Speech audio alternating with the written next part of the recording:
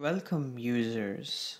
The game I'm going to talk about today is very special due to its genres. It's a game called Carrion, meaning the decaying flesh of dead animals. Developed by Phobia Game Studio and distributed by Devolver Digital. It will release on 23rd July, and this version that I'm playing is a mere sneak peek.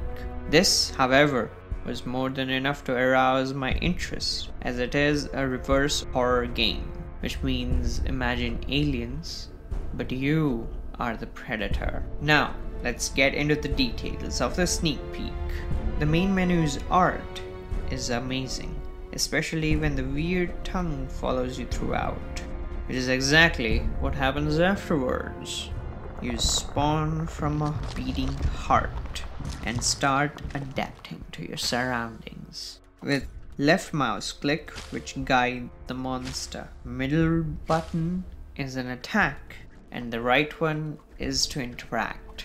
Imagine the left mouse button being the laser to a cat.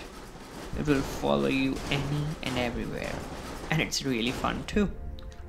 However, you really do have to mind the goriness and bloody nature of the game. Some humans are IT, so free meals at McDonald's.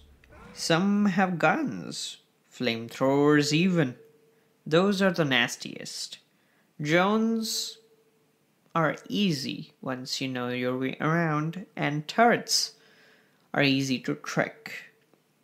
All in all, these are the main enemies of the sneak peek. Most are very dangerous if you go against common predator choice, that is, to stalk them, to divide them, and eat each and every one of them. However, there is a drawback. The control scheme can't be configured. For now, this is an early access, I must highlight, but you have to use the mouse buttons to control your little monster. And so I highly suggest that you have an external mouse at hand, otherwise the task difficulty will increase enormously. Now, if you're cool with the controls, gore and blood, I highly encourage you to try it out. Link in the description below. Like, share and subscribe the video if you enjoyed it, and mostly have a great day.